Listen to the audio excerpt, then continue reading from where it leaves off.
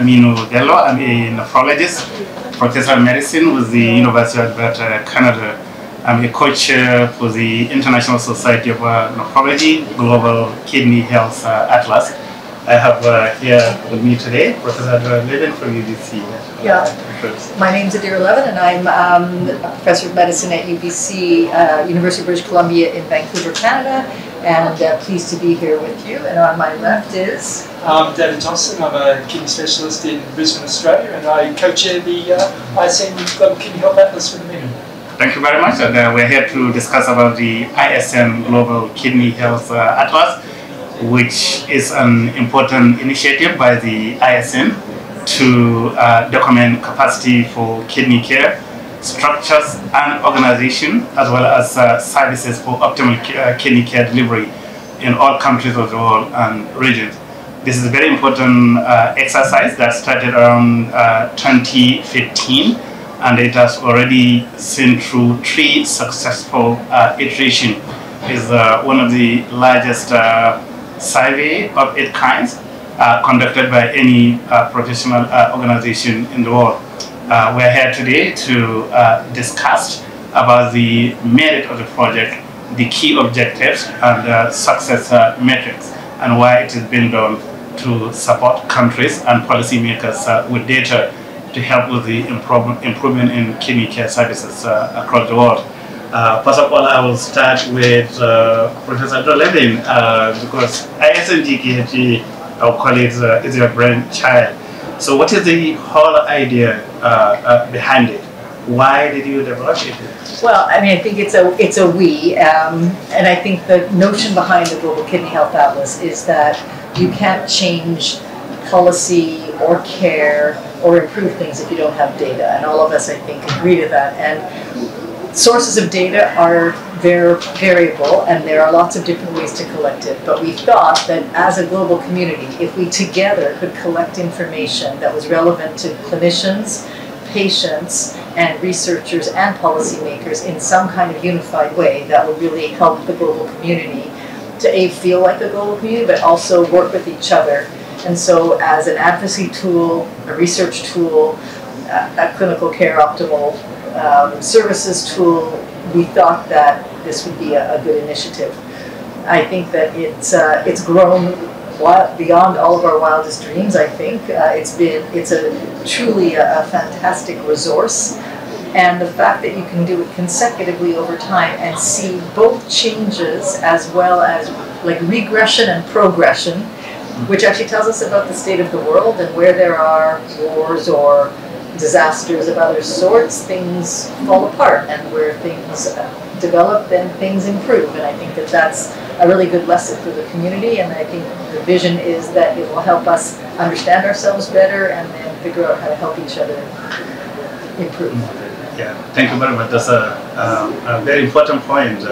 So the whole goal of it is targeted to really policy making towards improvement in kidney care around the world countries region, to identify those gaps.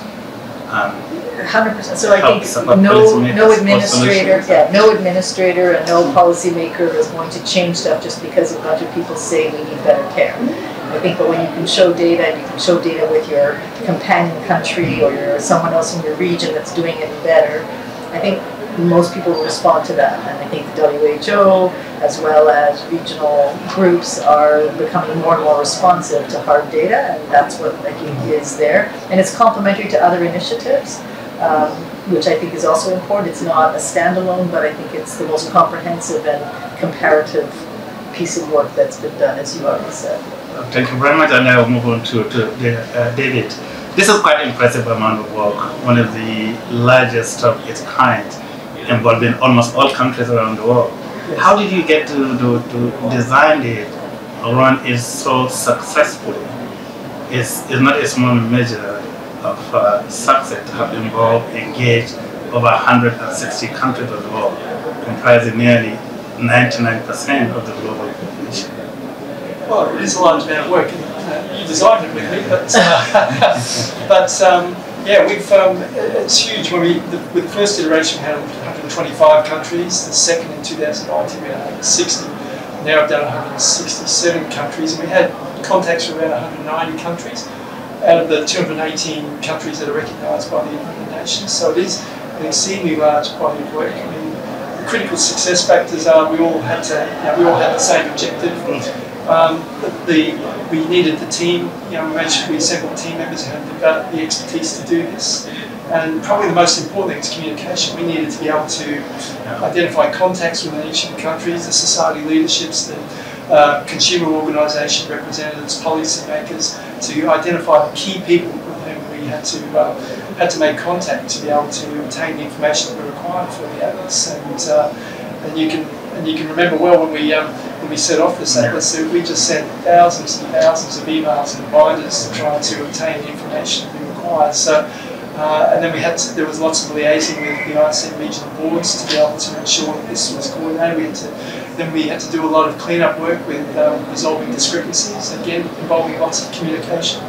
And I guess the most important aspect in this work is in the knowledge dissemination, making sure that we get this out there, using things like this to disseminate. And really, I guess the most important body of work is to try to make sure it gets implemented, that the lessons learned from this atlas actually get implemented at the country level, so we can achieve global change at a local level. Yeah, and in the design we did leverage the World Health Organization Universal Health Access metrics, Yes. all the 6 key elements. Yes. So what are the key messages from the atlas around this universal healthcare access domains? So key messages are there are substantial disparities. When you look across the world, both between countries and also within countries, in how different countries go according to those 6 WHO building blocks of healthcare. There are enormous disparities in workforce. So nephrologists, 40-fold difference in the number of nephrologists, the prevalence of nephrologists between low-income countries when you go up to high-income countries. Even if you take the worst country and the best country, there's about 1,000-fold difference in the size of the nephrologist workforce. So, and 87% of countries use nephrologists as their primary workforce, but there's 1 in 6 countries, it's not the nephrologists who are the key drivers of looking after patients with kidney care. And there are significant shortages in almost all aspects of workforce that are more marked in the low-income countries. Access to kidney replacement therapy and conservative kidney management, again, is highly variable. And with a typical gradient that's not too bad in high-income countries, it gets progressively worse as we move to low-income countries. Considerable out-of-pocket expenses in terms of access to medicines. Health information systems, only about 2/3 of the countries have kidney replacement therapy registries, 19% have kidney non-dialysis kidney disease registries, and about 9% have conservative kidney management registries. So there's a basic for managing, just as the atlas is using, trying to measure a problem so it can be managed. Within each country, we need registries and health information systems to be able to make a difference, or to at least understand what the problem is, so you can identify solutions. Most countries don't have that, particularly low-income countries, and a lack of leadership in governments in many countries. Most do not recognise kidney disease as the priority that it is and should be, and most don't have significant policies for kidney disease, particularly in low-income countries.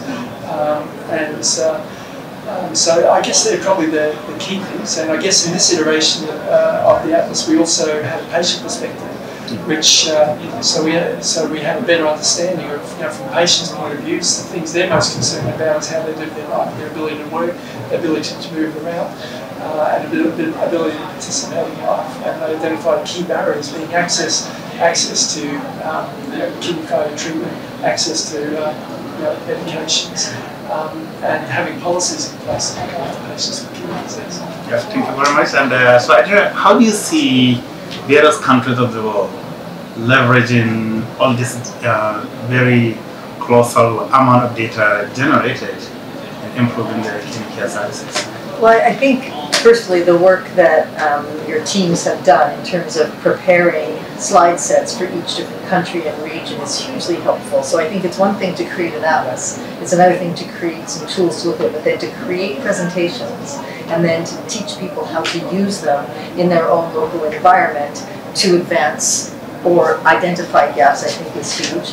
I think one thing that is also important that is always a learning and sobers me every time I look at the atlas is lack of access to a blood pressure cuff. A test for urine or a test for creatinine will limit de facto your ability to identify kidney disease, and I think that's quite, sobering and makes us all pause, like you can't even identify the condition, let alone take care of it.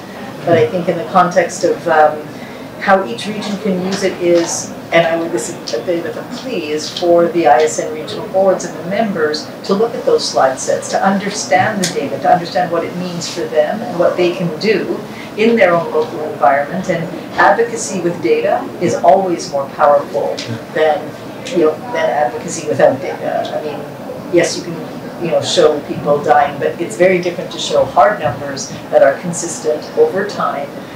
Or comparing them to other groups. So I think that's really valuable, and people should learn how to do it. I think one of the things that we got out of yesterday's Global Policy Forum might be that we need to help identify within each region who of the nephrology community should talk to who in the non-nephrology community in an organized way, and teach people how to advocate and how to use the data in the most meaningful way possible.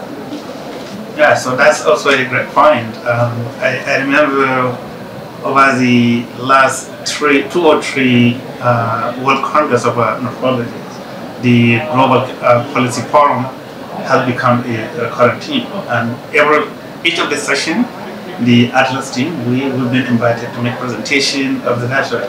Why is that so? What do you hope to achieve with that? Well, I think an awareness of each region, because I think whilst you all in the process of collecting the data, you communicate with the regional board chairs and members. I think when people from the region come in and see the data, which they might not see or hear just from the flat presentation or from the regional board, I think it makes it come alive. And when something comes alive, then they actually think about how they might use it. And so the point of having a policy forum in each different region is that ideally ministers of health and others come, but even the nephrologists become aware. And that awareness, I think, breeds curiosity, and that curiosity will breed solutions, and I think that's how we become part of a global solution as opposed to just identifying the problem. Yeah, sure, yeah. So now going into some specific findings across the spectrum of kidney care. One of the problems we found in the Atlas is limitation with risk identification for chronic kidney disease. For example, albuminuria detection. Less than 10% of low-income countries will have capacity to do an alphosphatase in patients with diabetes to detect albuminuria and initiate evidence-based treatment. This is also an important problem even in upper middle-income, high-income countries, particularly in primary care. There's still significant gaps there, which create a problem because with this evidence-based new medication coming up, SGL2 inhibitors now, GLP-1 agonists coming on board, MRP agonists, as well as RAS inhibition. So we have the opportunity to now apply this intervention for the benefit of our patients. But for that to be done, we have to be able to identify those risks that will need such kind of treatment. So what is the way forward regarding this, even for high-income nations of the world, where there's significant gaps, significant limitation with risk identification for CK? It's amazing that it seems so simple. I mean, the two basic things you need to detect kidney disease: a simple kidney health check with testing the urine for albumin and testing a blood test for creatinine eGFR. And yet most countries, a lot of countries, are not able to do even that. Those things, and even when they are able to do those tests, they often don't do it in people who are at risk. So the Atlas also shows about 50%, about half, have just a reactive strategy. They're relying on ad hoc detection of patients with kidney disease. And of the other half that do have some process for systematically identifying patients, the majority, about 42%, are in the context of routine health encounters, trying to just rely on primary healthcare physicians to identify someone who's at risk of kidney disease and then taking that next step to do the test. So I think we need to start. I think we have the crisis at hand on the one hand, treating the pointy end of kidney disease, which is kidney failure, which is a very expensive end. And there needs to be a shift more towards prevention. Just recently in Australia and New Zealand, we did a costing exercise. You get a return on investment of $45 for every dollar invested in kidney disease detection. So to put that in context, for mental health, the ROI is $12. So you actually get a bigger bang for your buck investing in kidney disease detection and prevention with appropriate treatments like SGLT2 inhibitors. And there needs to be much more emphasis on that. And I think for low-income countries in particular, where they are resource limited, they are much better off investing in prevention, detection and prevention, than they are in treatment of kidney failure. Yeah, just maybe to add to that, one of the things I think is that people are aware of the risk of kidney disease, and you get patients to say, could you test my urine and could you test my kidney function, as opposed to relying on physicians or the healthcare system to do it. That would also be helpful. And I think that patient awareness as well as physician awareness, A, of the simplicity and B, of the value. And I think it's also probably important to say that for a lot of people, they don't know that there are not cures, but there are significant improvements in the kidney landscape that is not necessarily well known by primary care physicians, not necessarily well known by specialists, and so perhaps helping people to understand you're not just finding it to give people bad news, you're finding it because you can do something about it. And 20 years ago, I don't think we would have sat here and said it would have been really important to identify, but we wouldn't have necessarily said, and there's lots we can do about it. And now I think we're really lucky that we can say that there's something we can do about this. As our Indigenous patients, and you were there, but they said to us, please stop telling us about kidney disease and tell us about kidney health. And so I think identifying healthy kidneys and not so healthy kidneys is really important, and I think that's a different paradigm, and people are pretty excited to understand that a different way. Yeah, and that's partly what we do, similar to Australian situation, also in Canada, under the Council initiative, also being led by you, Adra. But a component of that is the kidney health check program, which is essentially targeted to high-risk population, essentially indigenous communities across Canada. We go into those communities, do early detection, identify risk factors, and treat and link them to care as appropriate. Screen and link to care, and that's the difference. It's screening, triage, and treatment, and they get rapid access, and it's really, and the communities want it because they see how devastated they are by the identification of late kidney disease, so it's really been a very successful program. Yeah, and another aspect to this is the distribution of facilities for the provision of kidney replacement in terms of dialysis, in terms of transplantation. We do see a high uptake for hemodialysis. Almost all world countries will say, yes, we do have hemodialysis available. But the key issue is affordability, access, because of limitation in public funding. Another important problem we recognize is low uptake of home dialysis, in particular peritoneal dialysis in general, particularly in low-income settings. What do you have to say, David, about this? Because you have a very important role there. You are as also a leader with the International Society of Peritoneal Dialysis. So what is militating against the uptake of home dialysis? It's complex, and there are different barriers in different countries, but you're right, like nearly 100% of countries involved in the Global Kidney Health Atlas have hemodialysis available. It's only about 80% for peritoneal dialysis, and it's in the 70% for kidney transplantation. And really, if you actually took a patient-centered perspective, home dialysis would be, that's what they want. Patients want to be able to dialyze home, dialyze on country if they're Indigenous First Nations. They don't want to be dislocated to have to then travel to a hemodialysis unit or even relocate to a different city so they can actually undertake dialysis. If you were designing a healthcare system to look after kidney failure, you wouldn't go with facility hemodialysis. You try to identify, you try to come up with home-based dialysis. So why don't we use it more often? There's a whole pile of different factors. There are physician factors, there are biases that lead to the favouring of hemodialysis, either because that's what they're used to and it's habit, or because there are conflicts of interest in place where it's financially incentivised for physicians to provide hemodialysis rather than home-based dialysis like peritoneal dialysis. There are economic factors. I mean, most countries around the world, peritoneal dialysis is cheaper than hemodialysis. There's some countries where it's more expensive. And where it is more expensive to do peritoneal dialysis because they lack things like local fluid manufacture. So that makes the shipping of fluids more expensive. So we need to remove those sorts of barriers to dialysis, address the physician bias, address patients' fear of home-based dialysis, and address the cost implications, reduce tariffs on PD fluids, encourage local manufacture, come up with innovative designs like the Affordable Dialysis Project, which is basically allows peritoneal dialysis to be done very cheaply and efficiently near your home. So we need to remove the barriers that currently are in place. And an important point related to that as well, about sustainability. You always talk about the sustainability in kidney care program, from prevention, retarding progression, to kidney failure and treatment for kidney failure itself. Looking into the enormous costs for provision of dialysis, which consume 2-3% of healthcare budget in all the countries that we practice, Canada, Australia, UK, obviously. And I was talking, just to put into context, to a colleague nephrologist from Africa yesterday.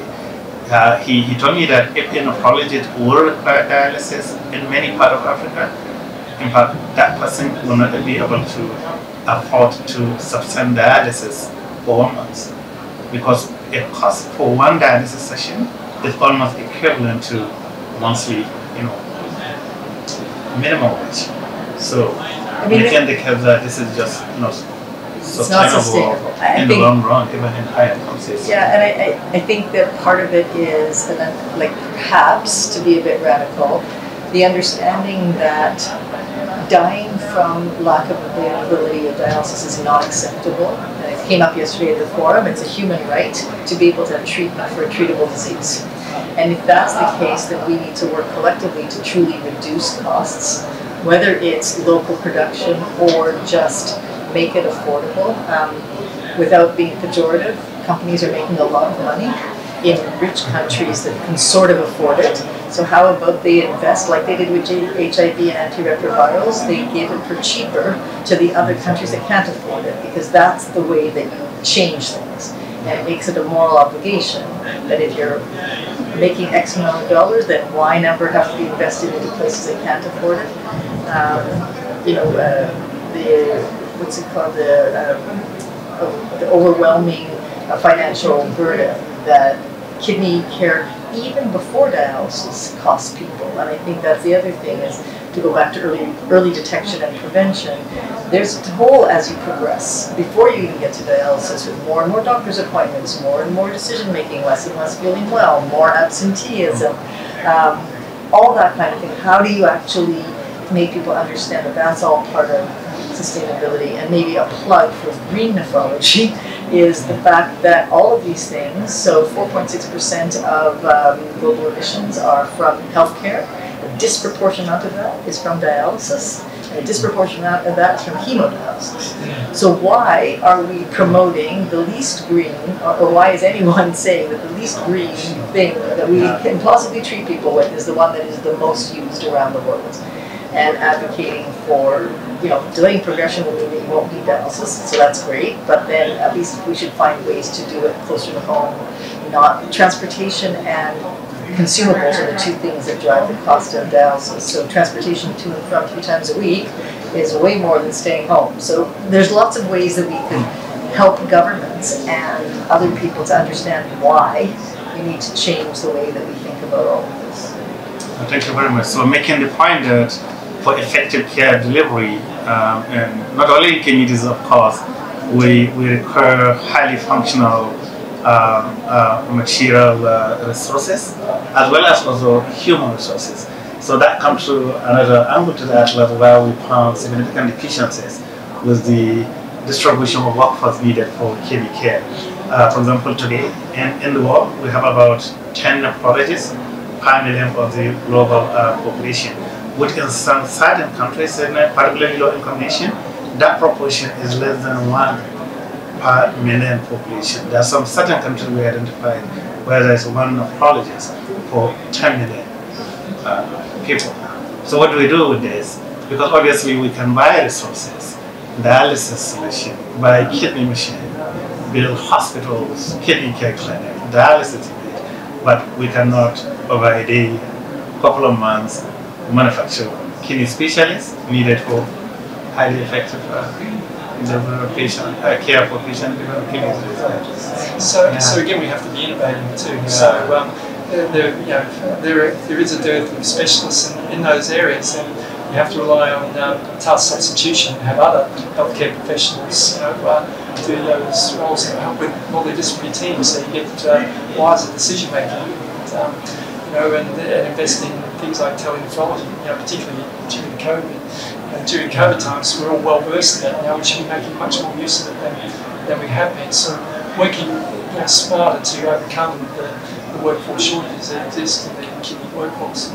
And maybe even just to add, in Thailand, what they've also done is said there's village workers. Now they're not even, they're trained to do things like take blood pressures and weigh people and do a finger stick and dip a urine. It doesn't always have to be medical. Like, we're very medically oriented, and communities want to stay healthy and well.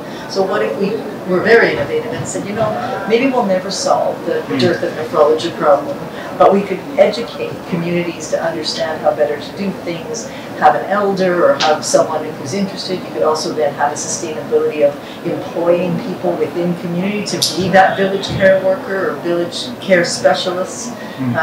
With limited medical training and access to specialists. Like, you need access more than you need the specialist. And so maybe thinking about how to create an international network or a regional network of access to care, not just say we need more nephrologists, because as you said, you're not going to create those overnight, and they're susceptible to... So essentially we need them just probably as champions, as leaders to lead advocacy, and we need a sort of a workforce task shifting, training all these community volunteer health workers, because even in higher information we don't have capacity to see all people living with kidney disease, estimated to be 10% of global population.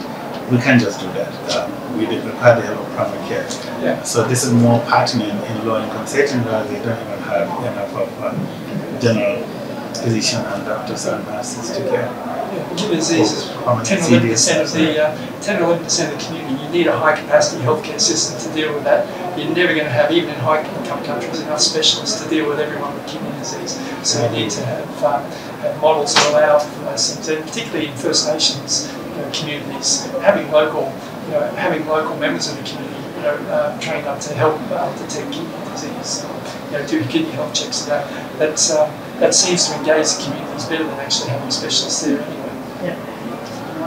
And I do also, you have done a lot of engagement, I know, even during your tenure as ISN president with international stakeholder organizations, WHO, UN, World Bank. So how do you see the ISN working with them with this information so that it could be leveraged to inform decision making in individual countries of the world? I guess if we've learned anything over time, it's that there are things that you can influence and engage in conversations with large organizations, but when it comes to the heavy lifting, the harder work has to be done locally.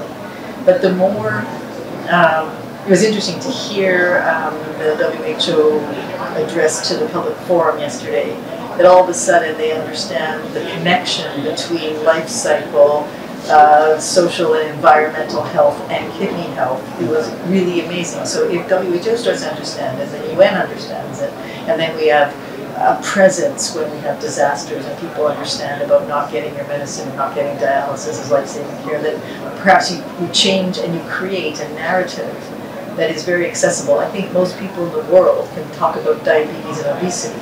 They should actually be able to talk about kidney disease the same way, and everyone should be as well versed in it. And I think and I think, without trying to sound too pie in the sky, if you help fix kidney disease, most people will see a return on investment way sooner. If you address kidney disease, your problem, obesity and diabetes will take a decade to move the needle. If you address kidney disease, you will affect a lot of people quite quickly. Like in 2 or 3 years, you can change people's course. And that I think we've undersold. And I think if WHO and World Bank could understand, like, that investment will give a return much shorter time period. Not that you shouldn't invest in obesity and diet and poverty, and I'm not saying you should, but you'll see a return much quicker if you sort of focus on a super high-risk population. I think that's like changing the narrative and making sure that we're consistent in our framework. I think it's also quite important. Yeah. And one of the things that we have done also with this atlas is the development of this scorecard, so that we can monitor changes, we can monitor progress of countries in the provision of kidney care services. And we have seen changes. For example, with the onset of COVID, any trend with the uptake of dialysis transplantation between the current iteration and previous ones? There have been, I mean, there were some changes. Yeah. Mostly overall the changes are positive. There have been increases in, both hemodialysis, peritoneal dialysis, kidney transplantation. So things have overall improved.